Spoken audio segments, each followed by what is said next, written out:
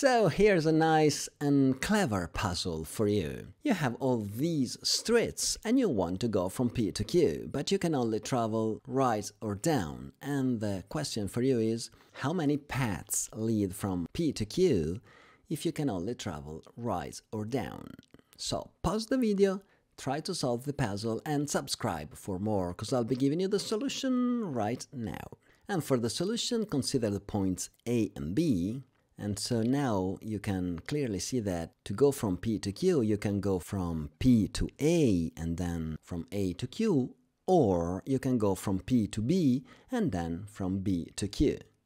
Everything is really symmetrical in this puzzle. So now let's calculate the paths from P to A.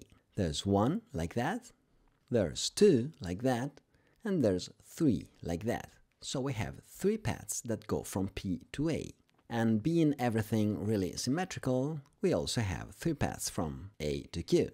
And I can combine any path from P to A with any path from A to Q, so I have to multiply those numbers and I get 9 paths from P to Q going through A. And on the other side, I also have 3 times 3 paths, that is 9 paths that go from P to Q going through B.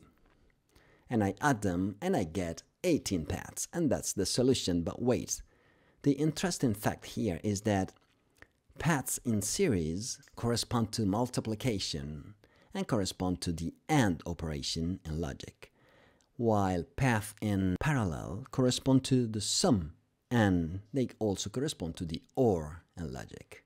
And that's a good place to stop.